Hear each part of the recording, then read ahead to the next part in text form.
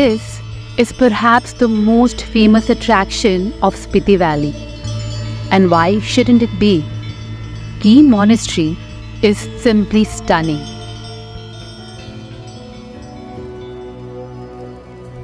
Dominating the landscape of Key village, Key Gompa is the largest monastery in Spiti Valley. Founded in the 11th century, this Buddhist monastery seems to be a part of a fantasy land, a mystic land. Key Gompa has been attacked time and again by the Mongols and other local rulers. Even then, it stands today, bearing all the ravages of time. Key Monastery is located about 15 kilometers from Kaza town, and it takes around 40 minutes to reach here from Kaza. Located at an altitude of 13,000 feet, Key Gompa is like a town in itself.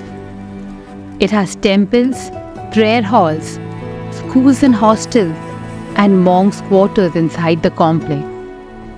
This is a place where young monks get their education. You can see them around the Gompa, some playing around and some doing what not.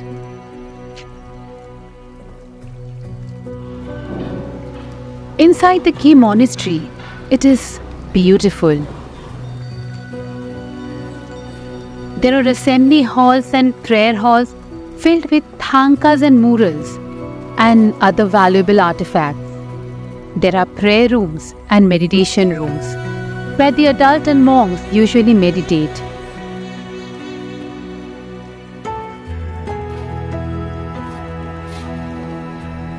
After exploring the Gompa, go behind it, climb the hillock, and you will get some great views of the monastery.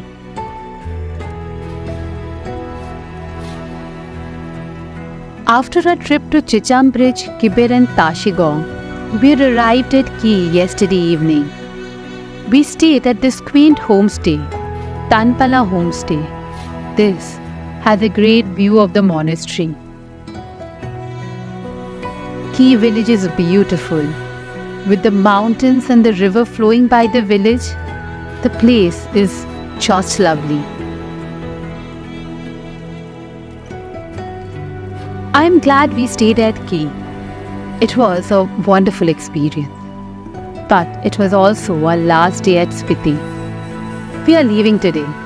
We just got the news that the roads to Manali are open since the last 2 days. So we decided to take the route to Manali instead of Shimla. So, as I bid goodbye to Key Monastery, I also bid you goodbye for today. In our next video, we will be back with our journey from Kaza to Manali.